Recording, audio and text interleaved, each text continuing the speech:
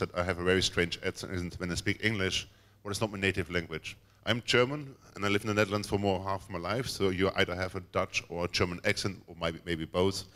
So let's try and figure out what it is. As Afi said, I'm an OWASP for a very, very long time already. And who is in the information security?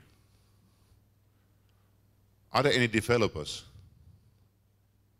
That's really good. Who is in the security work for more than 2 years? More than 5 years? More than 7 years? Do you ever get frustrated? That was my problem. I get an annual security frustration. And actually, when I did the OWASP AppSec EU 2015, I told my wife, you know what? I do this conference, then I'm done. I'm done with security. We buy a camping place, no security anymore, open Wi-Fi. Screw it. I'm done every year. My wife looked at me and said, yeah. And she was right. I still live with OWASP and I'm still in security. And I try to make it a better world with all the frustrations I get annually. But I think that's a part of the work, most likely. So you wonder maybe about the cryptic title, Hippos. This all started when I had frustrations. You know, the security companies in the world, they always say the fear, uncertainty, and disorder, the FUD. And I promised my wife to take a vacation. I'm not really good at taking vacations. Because it cannot go away, you know, else everything will collapse. If I take vacation, there will be disorder, uncertainty, everything will be breaking down. And she convinced me to take a motor ride up to the North Cape. 2 weeks on a motorbike, no internet. Was really great. And I came back, and you know what? The world was still turning. Nothing really, really bad happened. Yes, there was fraud, there was some hacks, but it was not that bad. The world kept turning, I still could do online banking, I still could go to my work, I still had electricity. So, hey guys, what do we worry about? That was the first thing. So I was relaxed. After 2 weeks, no incidents, no anxious calls. I got back and I looked around. I said, what do we do right and what do we do wrong as a security community? And this talk is about how to engage, how to think. It's more the human factor than the technical factor. You know, 4 years ago, 5 years ago, there was a lot of talks about thinking out of the box. Was it here as well in Israel? Out of the box thinking. Guess what? You cannot think out of the box. The box is what you are. The box is your history, your experiences, things you learned, you read, you encountered. That is your box.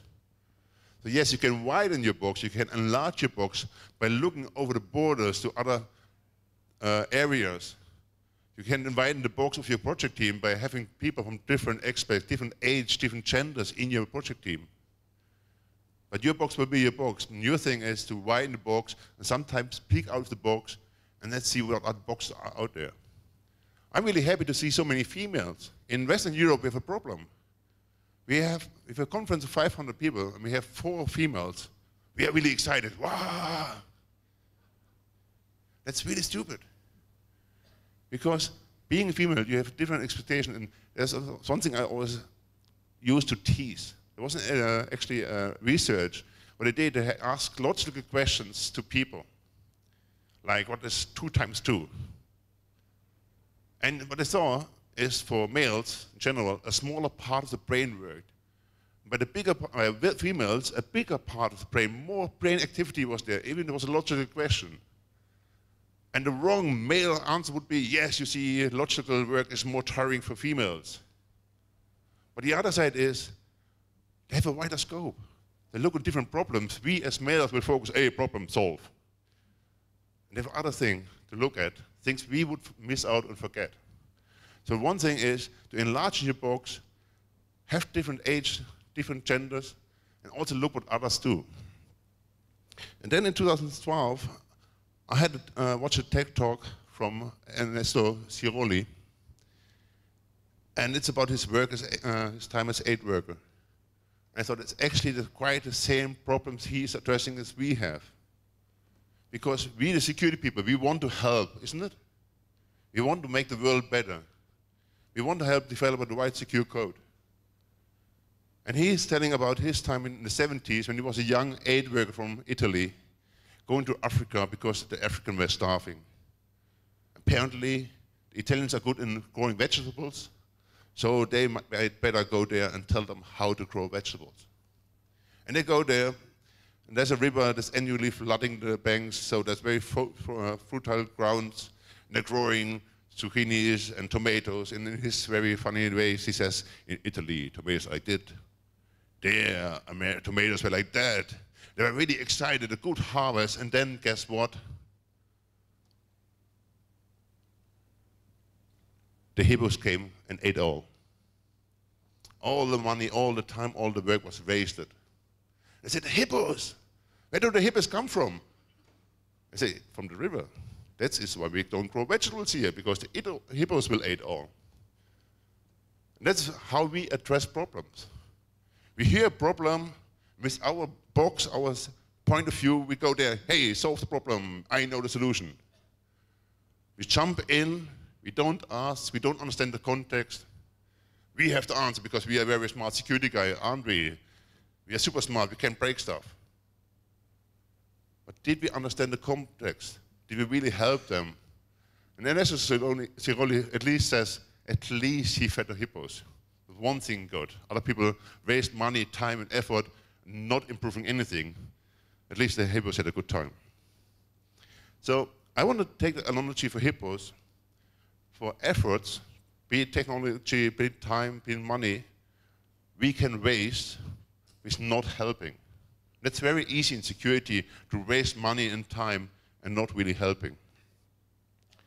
And the problem is, if you waste all the time and money, the worst thing is, if you don't understand the context of those you want to help, it's not only waste of time and money, it's only very counterproductive and people will not talk to you anymore. So not only time and money is spent, lost, also future work will be also lost, will not improve. So there are some security myths. And we as a security community, we are actually the cause of that evil. Because in the past, what did we do? We tell people security is mean business, isn't it? Security is the most important thing in our life. We do security, so security over everything. Highest priorities for project manager, business, everybody is security, isn't it? Guess what? Other people have other priorities. It's not all about security. Security is expensive. If you want to have good security, you have to spend a lot of money because all the tools are costing a lot of money. All the external consultants cost a lot of money. Security is expensive. If you want the security right, you have to spend money. And the last not least, security is complex. Not everybody can do security. You need a very high intellectual security consultant for a lot of money to do security right. So guess what? Who is actually managing software projects? It's a software project manager. What are the two major concerns of a project manager? Staying in time and in budget. So the two things he does not want is complexity, that costs time, and he doesn't want something that's expensive, that's because it's budget. So we actually are very good in targeting on those two things they don't want. By default, they say, hey, security, oh, expensive, complex, get out. Hey, we lost. It's a really big problem. So, addressing this, how should it be done? And I really, really advise you to see the talk from AppSecIL, and you will see the similarities. First of all, security guys. Don't be the mean security guy. It does not help. I have the fortunate or unfortunate of being not the smallest, 6'4". I have a beard because I don't like to shave. I get more friendly face. Apparently now I get gray, so over my years I get a friendlier face. I have long hair, so people are like, ooh, it's really pity. You have to welcome other people with open arms and friendliness and kindness. It's the same when you take a bus in the morning, you get in, you don't look at the bus driver. You think next time you're late in the bus stop, you run, he will stop for you? Why should he? You never looked at him, you never wished a good morning. It's very small things and accepting people. Looking over the board, be polite, see others, recognize them. So don't be mean, be happy, be friendly. Security has been known as the ministry of no. And guess what? Saying no every time, nobody will ask you in the future.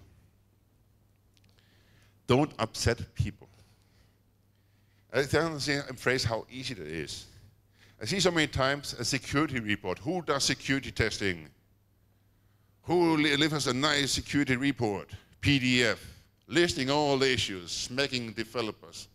You stupid developers, that's what you did wrong. Ha! And guess what? The developers don't like them. Because I get a report for all the issues, there's nothing how to fix them, and it's a PDF report, it's worthless, because it does not live in my context. And they say, hey, I broke your application. How do you like me? Not. My first code review was back when I was a mechanic. And there was a PLC program for robotics in the injection molding industry. And sometimes it happened that a robotic arm got scratched between the molds of the machines. And I did my first code review not knowing what code review is. I just had a course of PLC programming. I printed out a ladder diagram. It was a very complex program, with a lot of robots and arms moving. Guess what? I could find a problem. And I was very happy. I found the problem. I went next morning, I went up to the developer and said, I found it. You have a bug. Was he happy? Of course not. Because me, the grease monkey, the guy from the workflow, I touched his code, I tell him he did it wrong. I did not understand back then, I would never be able to write the same program because he was experienced. He had so much considerations, time, things moving, not hitting each other, supply chain on everything. But I had only one focus. It's finding that one bug. And it's the same for the security people. How many of the security people have development background? That's really, really good. I see in the Netherlands, more and more security people have no development background. And the development background, I don't mean, yes, on university I did code, I had a coding class. That is not development. That's hobby. Development is being in an enterprise project team with project managers, with the time pressure, with all the considerations, and then security. Because then you understand the complex of the world for the developers, how to help, how to address them. And don't hide. I talked to a company, a customer, and I talked with the CISO, and he said, oh, okay, we have to improve secure development lifecycle because, hey, there's another compliance we have to approve to. Whom do you want to talk to? I said, okay, I need the developers, I need the functional testers. Functional testers, we forget about the resource of functional testers for security. They really can help. But hey, they're non-technical. Ooh, they can help us. But they can. They need the project managers, the stakeholders. And the guy was like, oh, sighed. You want to talk to all of them? I said, what do you think? We cannot do security by ourselves. You have to be out there, be visible, having an open door.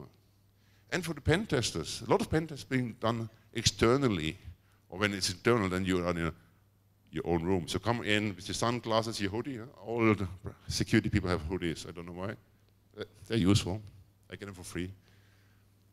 So we all go in there. We don't talk to developers. We sit in our box. We do our security magic, and out comes a report. When you are there anyway, start to do the security testing with the developers. Don't hide. Be out there, be visible for developers, so they can contact you. Meet them. Meet others. Understand them. That's so important. How many of you have security people have developers friends? And you talk about them about development? It's less. Because when we talk about security, it's like, security. Yes, it's the compliance check, the report we get, PDF. When we talk about development, that's the one thing that catches developers, because it's the blood, tears, and sweat That's what they keep awake of. So go to them and pay attention. Listen to their problems. And you will actually can help them. When you go there and not like being the bully on the school plane and kick them, but be the child doctor who looks at their child, their software, their code. When they are appreciated, the software is their passion. You help them to improve what they're building 8+ hours a day. Then you help them to improve their child, and then you are friends. Rather than smack them in the face and say, oh, you look at your child. 3 arms, 1 leg. Haha. Look, when I kick this 1 leg, it falls over. It's on the floor. Does not work. So pay attention, listen, understand their context. We have all the security tools, all the nice security tools. I don't want to blame the vendors because they're really good. We need them tools. But we have to integrate them in their context and in their world. I've been a developer and I really miss the floating sensation when you're developing. You're in your code. It's a situation I cannot describe. Time, space are gone. And you're hacking away. One time I stopped because my girlfriend back then called me. She's like, hey, you know, the guests are at home. Come back to this world. Guests? What guests? It's your birthday. It's like, today, I'm coding. And this sensation is so great. But now what you do, it's like, hey, developer, do your great job, be floating. And by the way, every hour check the security report. Or the security dashboard for this tool, for another tool, and you have to correlate, and then think in your code how to solve it. Will not work. So we have to deliver the security issues in their context, in their environment, on a way they can understand.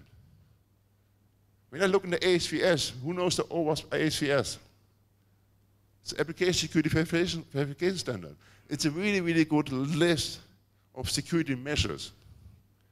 But actually, when you look at them from a developer point of view, almost none address developers. But we say, hey, that's a really good tool for developers. Developers, who is responsible for the decision of a two-factor authentication? Nobody. It's not the developer's decision. It's a business, it's a risk decision, and the developer has to implement it. So go to the developers like, two-factor authentication. Yes, but then what? How to do it? That's how we should address it. We can address them in the right way if we understand their context, the technology. Again, who is doing secure code reviewing? And of those, how many people have development background? Because that's what you need. You cannot review code if you don't know the technology. Because you cannot sit down with the developers and talk about their code if you can't read the code and can't write it yourself, because that's stuff you cannot imagine. So talk to them on the same eye level. You can be the crowbar to help them to improve the code. I had a customer where the developer said, I looked at the code and there's so many development depths. It was really dramatic. And I said, guys, what are you doing? Have you never heard about refactoring? Clean code, stuff like that? And they're like, yes, we know, but the business does not give us money and time to clean up the code. They say, what? And the business says, we want new functionality. We don't pay for refactoring. It's like telling somebody who paints your house, yes, I want new paint, but I don't pay for scrubbing off the old paint. Don't expect them to call it to stick for years. But that happens. In the Netherlands, you are a new junior developer for maybe 6 months. I don't know how it's here. How long are you a junior developer? 3 years. That's really, really good. I wasn't agreeing. It's the same what they said. But in the Netherlands, it's half a year. When we got, my previous company, we got developers from the university. First thing we did, took them internally and really taught them about development, because in university, they're lagging behind. They do the best, but they fail. But 3 years is really good because they have a really good base, but in the Netherlands, it's a half year, then you're media. So how long do you stay media developer? Another 3 years? So at least you have 6 years experience when you become a senior developer. Now imagine when you are a project manager, and the average age in the Netherlands are 35, 40, 45. The average developer is between 25 and 30. So only for maturity level, when they talk about what has to be done, there is this human difference as 25, 27-year-old to talk up to somebody who's almost 40. So it's not equal. It's really, really weird. And then you are a senior developer. You have 6 years, 7 years experience, 8 years experience. And then what is the next step in your career? Management, yeah. So we have somebody who's really, really good and trained experience in development. What we do? We take him away from what he's good in, and we put him in a position he can't. Because he's a developer, and if a good developer, they're not really good in talking to people, we make him a manager. What could possibly go wrong? So be supportive. Developers care about their code, and you can help them to improve the quality of the code. I had many times, every time I do a security check or a pen test or a code review, I always talk to the team. When you have a good team, they already know what's wrong with their code. They know what's wrong with the application, but they just have not the time. They don't get the time to fix it. And you are the external crowbar that can help them to improve the code quality. That's why I stopped talking to them about security. Dinesh Cruz many years had said, makes security invisible for developers. And I didn't back then believe that, but now I'm older and wiser and have to say, yes, Dinesh, you are right.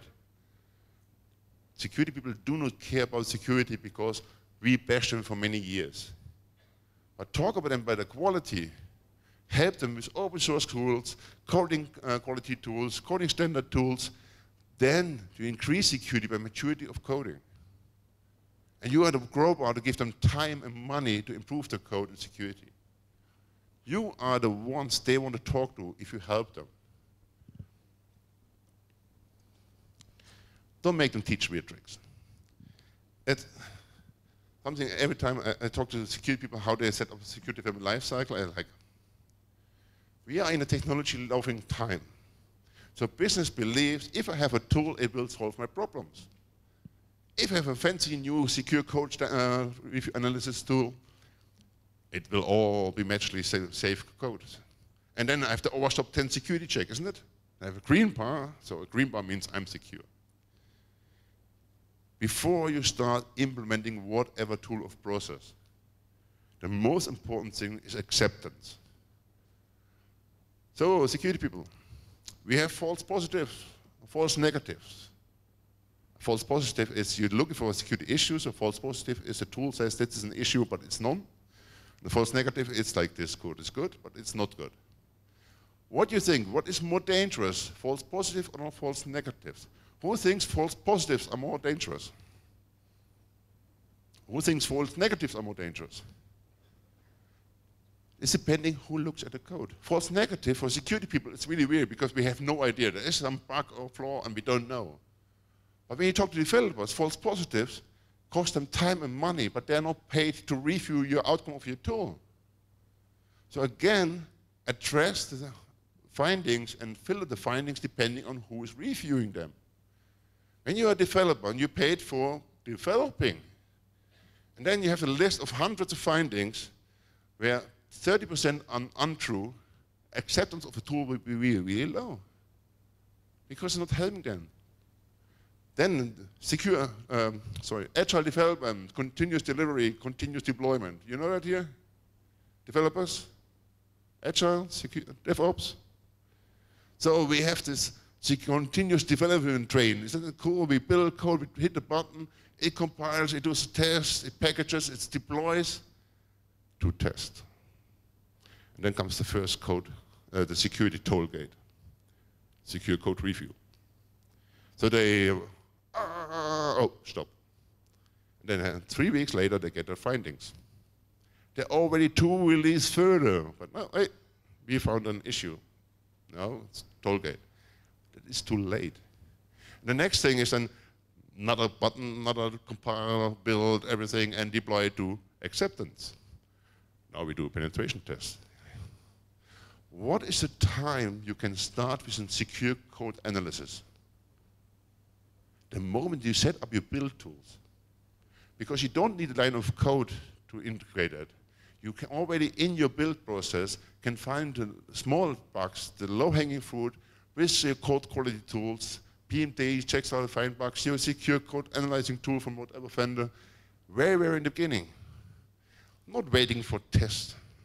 When you develop it, every morning having results. When the developer best is integrated in their IDE, so when they're writing code, they get already the feedback, what you should do. And you need acceptance, because when acceptance is not done, they will write code that is not detected by a tool and not being by default better. And you can write and use the integration, this dynamic code review tool already, the moment you set up your server. The moment I have a target system, I can start penetration of scan this. Don't wait for acceptance. That's months behind development time, months too late. So very early, the moment you set it up, the target, you set up the validation and the scanning. And start appreciating. Whatever job you have, whatever work you do, if you won't be appreciated in what you're doing, you won't do your best. When you come to a customer, instead of being accepted and welcomed, and you will put in a small room with a broken chair, I had that one time, there's a sign, they don't want to have you there. The same is when you are going to a public restroom, and the woman is appreciated by the work is done, she will keep it clean. Make the work their concern. When you go to a restaurant or your office canteen, and the cook or whoever waits you, you address them, they will be happy and they look at you. Guess what? The same for developers. When you appreciate them, when you encourage them to improve their code, when you encourage them to learn and strive for better code quality, they will do better jobs.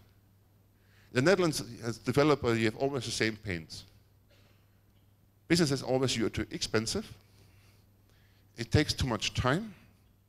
And there's always the threat of being outsourced. So you're a young developer, your career is developing, you really like the code, and they say, yes, but might outsource your department in 2 years. That really encourages you to do the work, isn't it? So encouragement and appreciation. Help them to build secure code. Don't be the ministerial of no. It's very important. You are there to help them. Ministry of no, when you always say no, you want to get help, so be open-minded and listen to them. Security is not about saying no, security is about making functionality possible on a responsible way. Data will be exchanged, transaction will be executed. And you are the guys, the developer can help developers to make it on a responsible way and not on Wild West. When you go to them, when you talk to them, that's how I want to conclude this. Take the advice from Mr. Strioli, sit down with them. The most important thing, don't start about your mind.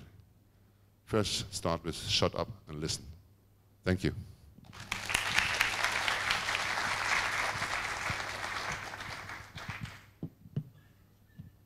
Any questions? I'm above 40, so you have to speak up.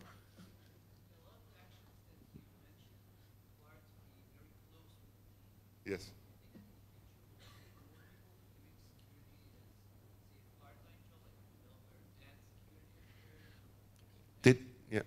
So the question is asked about, it's all about interaction with the development team. So if there will be in the future more part-time security specialists than full-time. We do need security specialists. Security is not easy, definitely when it comes to subjects. But we have to make them security aware by coding. So yes, more interaction, more open door, but more understanding on both sides. I see more security people in the past, they came from either functional testing or they come from compliance. And now we need more people with technical background to understand that. So from the development team, they might change on like a proxy interaction. Yeah. More questions? Maybe later on by the coffee. Thank you.